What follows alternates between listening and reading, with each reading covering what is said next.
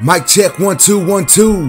What's good, YouTube? It's your boy Tank be chopping, and I'm back with another haircut tutorial. Alright guys, what we're going to be doing on this cut is a number 1 on the sides. We're going to fade that into the length on top. We're going to be tapering up my client, lining them up, you know what I'm saying, all that good stuff to make sure my client leaves the shop looking good. So I'm going in with my number 4 guard first, just to debulk the sides, and I'm coming right to that parietal ridge area, and I'm going to be floating that clipper away from the head. That way I leave a nice squared look, and I don't leave too much of a round, look going. I know sometimes people just follow the shape of the head and it tends to give too much of a round look. I like to square my haircuts off, so what I'm doing is when I get to that parietal ridge area, I start floating my clipper away, just lifting the clipper off of the head slightly. That way, whatever I'm doing on the side fades into that length on top. And as you can see in this part of the hair, his hair was going different, a bunch of different ways. So I had to make sure I hit that in different directions. That way I got all that down to that number 4 guard. And then we're just gonna do the same thing to the back and to the opposite side.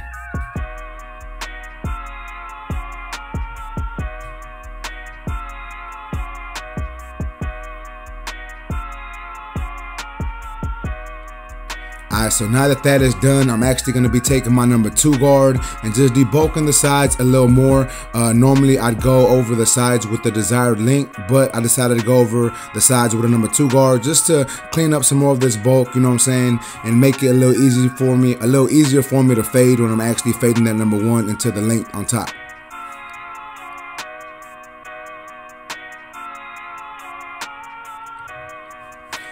Alright, now that that is done, I'm taking my number 1 guard lever closed, and what I'm going to do is I'm going to take this clipper up as high as I want my fade to be, you know what I'm saying? So this is where I want my fade to start, so I'm going to stop right there, set that guideline in, and then I open my clipper and started fading a little bit, just moving that line a little more higher. And now I'm going in with my 1.5 guard lever open, and then I'm going to close my lever and try to blend that number 2 guard into my 1 guard lever open.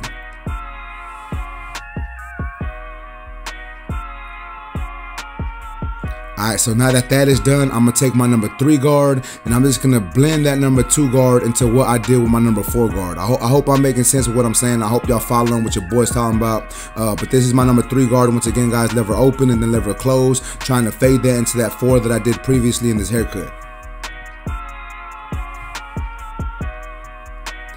And normally, that's how I normally do my fade, but since his hair was going a lot of which ways here, I decided to take my number 5 guard, my number 6 guard, and really just start doing some more blending work just to really get this fade to look a little better on the side. And now I'm taking my saber trimmer from Stylecraft, and I'm gonna go ahead and line him up behind the ear. I like to do this because I just feel that it helps give me more of a finished look, even though I know I'm not finished yet. I like to put this picture in a frame first and then go ahead and start fading it up. And for me, it just works better that way for me. So now I'm setting in my initial bald guideline, balding him out on the side, and then I'm gonna follow this up with the shaver.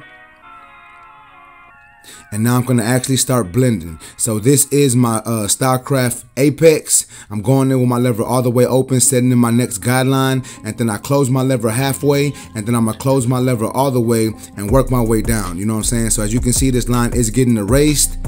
Now I'm going in with my 1 guard lever all the way open, and then I'm going to close my lever. And I know I did a number 1 on the sides, but towards the front of that taper, I'm going to need to use that lever open. That way it fades into that longer hair right there. So I'm just adjusting my lever as needed, trying to get this to blend together nicely. And now this is my 0 guard lever open, and then I'm gonna adjust my lever close as needed to try to get rid of this line. And sometimes it won't get rid of the line, sometimes it will. I think I did a pretty good job this time, but I'm still going in with my clipper lever all the way open, doing some small detail work, just trying to get this part of the blend to come together.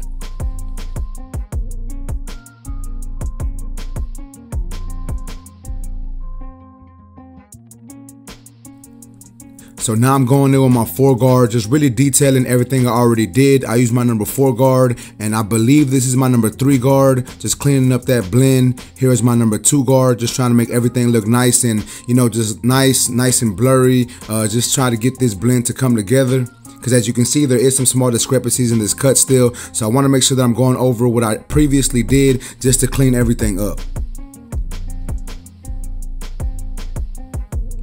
Alright, and now I'm gonna go ahead and move on to my client's lineup. I'm gonna start off in the middle of my client's head, set in my first initial guideline, and then work my way over little by little until I get to that vertical bar. Remember guys, when you're lining up, you want to make sure you're taking your time. Make sure you're using that brush to brush away any extra hair that's falling down. That way you can actually see how that hairline is looking once you're lining it up. And then you're going to work your way all the way over until you get to that V-bar.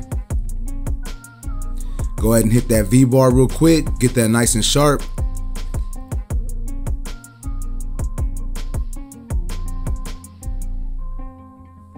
And then I didn't record the whole haircut, but I did record this side of the lineup, and then I recorded me adding some enhancements. I didn't record the razor work, but nonetheless guys, y'all get a good idea of what I'm doing. I'm just trying to match this side to the opposite side.